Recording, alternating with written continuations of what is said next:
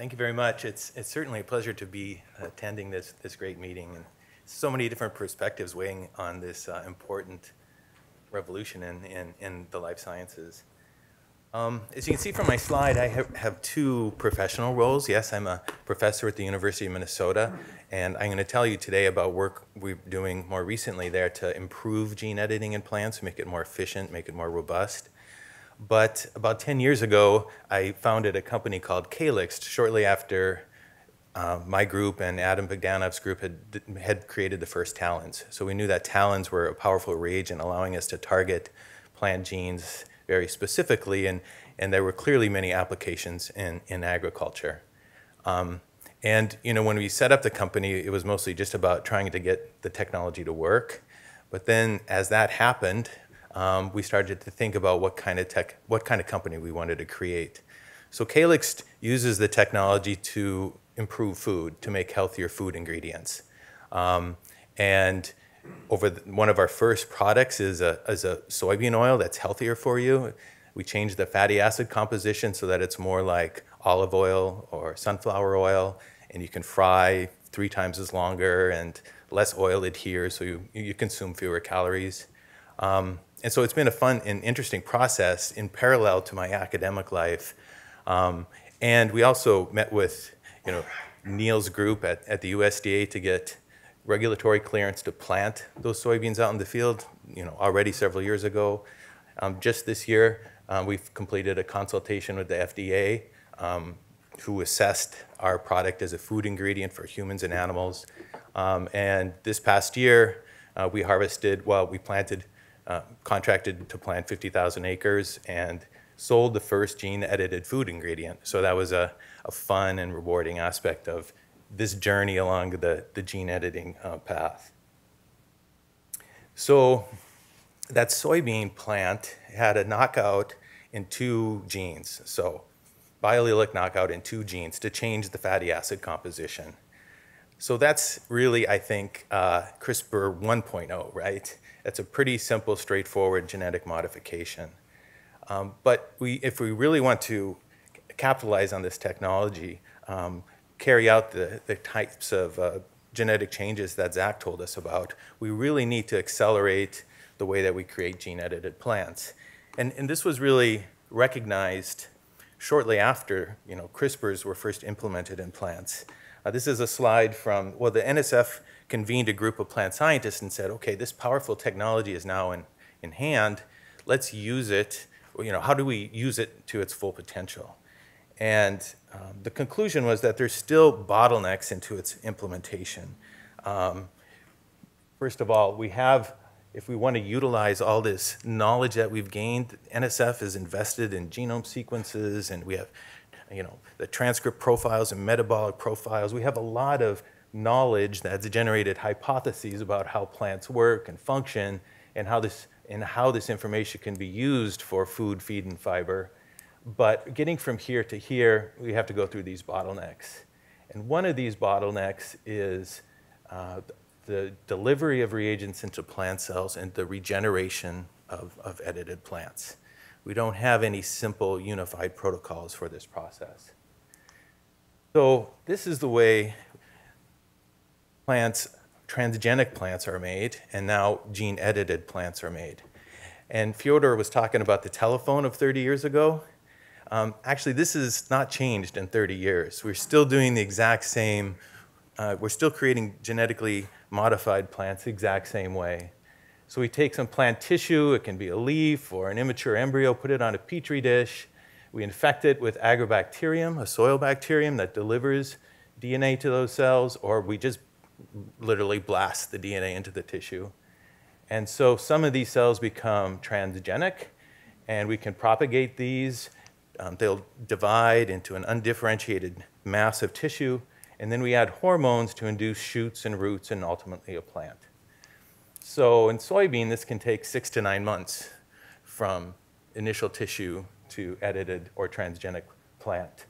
And I can't do this with every soybean variety. There's maybe 2 of the thousands of soybean varieties that have been developed over the years. And so it's very genotype dependent. And so, I came back from this meeting which sort of defined these bottlenecks. And I just had a few new graduate students who joined the lab, and they were smart and eager and naive. So I said, you know, we don't want to do this anymore, right? Come up with a brand new way so that we can create gene-edited plants without tissue culture. And so the story I'm going to tell you is the story of two of those students, Michael and Ryan. It'll be published next Monday in Nature Biotech. And they just kind of thought outside of the box a little bit and came up with a new approach, an approach that uses developmental regulators, genes that promote changes in developmental state to achieve more efficient gene editing. So I need to introduce you to the meristem. This is a stem cell niche, if you will, at the apex of the plant and at the side nodes of the plant. And the meristem divides and responds to a number of external and plant-derived signals, and it divides to produce the seed, or the leaves, the flowers, and the seed. So it's clearly a stem cell niche. What we reasoned is that if you could modify this stem cell niche, you might be able to modify the shoots that are derived from the plant. And so this is sort of another view of the meristem, a cartoon view of the meristem. Again, these stem cells here, they respond to some of the factors that Zach mentioned, clavata3.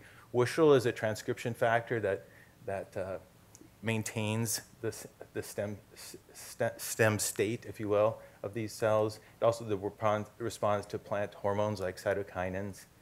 And others had shown that if you ectopically express some of these factors, you can induce little growths or shoot-like structures.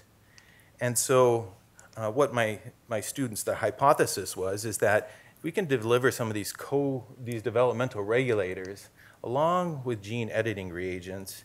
Maybe we can convert a plant cell into this meristem and produce a shoot that produces edited seed, okay? So this is Ryan's approach. He started off with seeds that he put into a petri dish and germinated them. And then he'd add agrobacterium. Again, that's our favorite agent for delivering genes into plant cells. He'd add agrobacterium strains that had gene editing reagents and these developmental regulators. And the seedlings would grow, and some of them were transformed, and they'd form these callus-like growths. And then ultimately, some of those callus-like growths would produce new shoots in plants.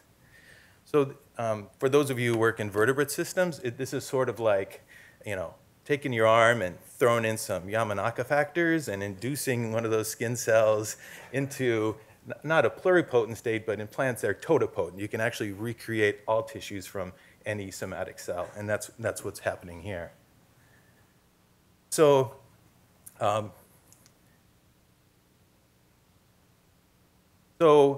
this is just a diagram of a few of the constructs that were delivered in initial experiments. So we had a luciferase porter looking at this top construct, and we did not know which developmental regulators were going to promote shoot induction.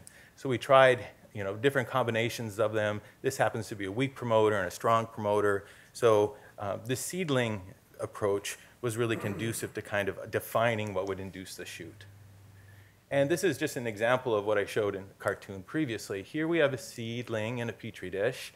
The luciferase reporter indicates that we're getting genetic information into the cells of the seedling. And then these are some of the growths that form leaf-like structures. And then ultimately, this is basically what I showed in the cartoon, you get these little shoots on the leaves of the newly emerged seedling.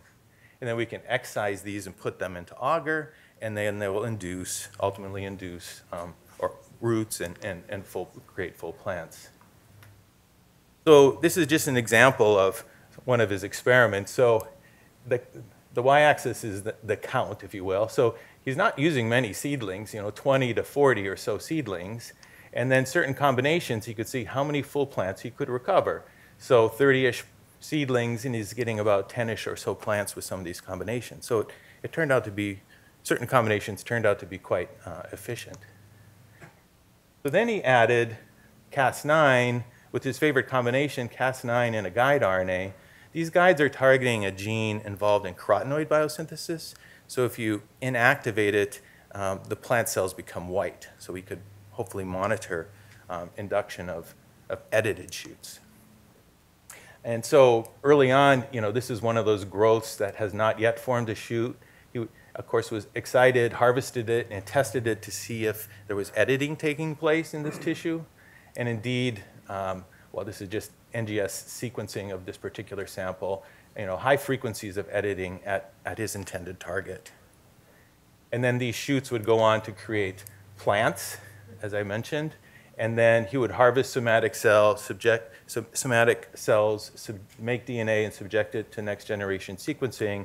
And you could see it's chimeric. This is the frequency of reads that have mutations in each of these different plants. And then if you let these plants go to seed, you can see segregation of the phenotype. This is a completely white seedling.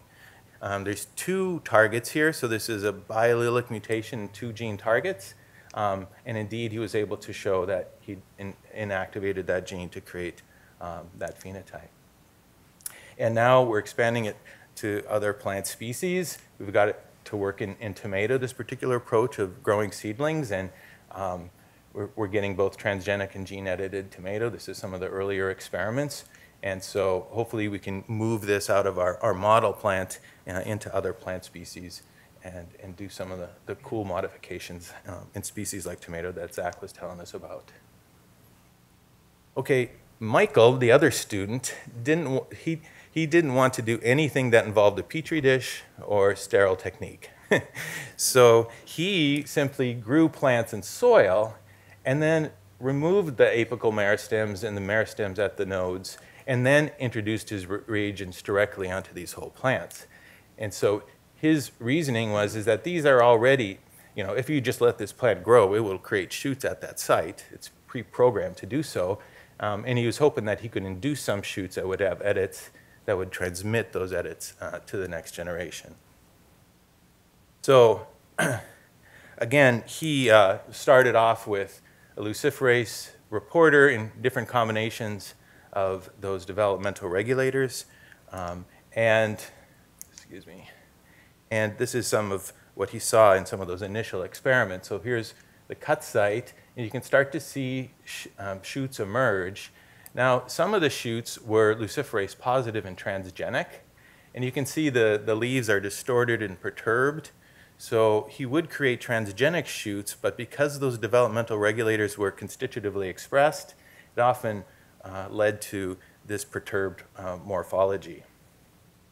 But after a period of time, well, after he was able to show that he could induce shoots by this approach that were transgenic, he then added his gene editing reagents and repeated the experiments. And now you see these little shoots emerging from the plant. And in this case, they're white or white sectored. And if you harvest this tissue and analyze it, it indeed has biallelic knockout mutations in his target gene.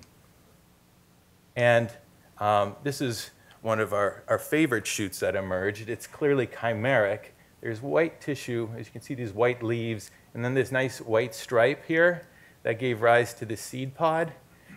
It was hard. We regretted this reporter because we would create white shoots that never gave rise to seed because they were photosynthetically incompetent. But this one was surrounded by green tissue so that the seed matured and 100% of the seedlings were white and had a fixed biallelic mutation. Now, the surrounding green tissue also gave rise to seed, and that had different complement mutations. So in here, we had a biallelic in one of the PDS genes, and the other one was a heterozygous. So we saw a 3-to-1 segregation in the next generation. So this is another example of one of our favorite plants. Here we have 2 shoots that we've induced. This one is transgenic.